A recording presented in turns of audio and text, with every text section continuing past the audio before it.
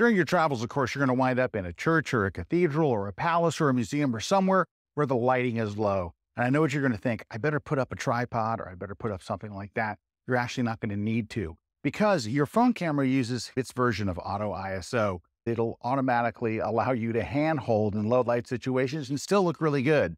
Now, if you have a very, very old iPhone, you're shooting on like an iPhone 5 or something, it's probably going to be pretty noisy. But if you have a reasonably last 2 or 3 years, you won't even notice the noise. It'll do a really, really good job. All you have to do is literally turn and shoot. Now, in a dark situation like this, of course, you do want to hold your camera as still as you can, right? You want the sharpest shots. You're still going to be thinking, I need to hold my camera still.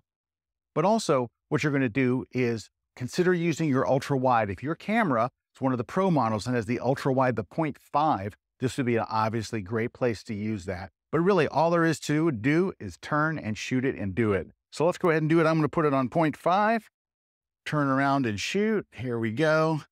Nice. If you love photography and you have an iPhone, then join us this March at the iPhone Photography Conference. Sign up at kelbyonelive.com.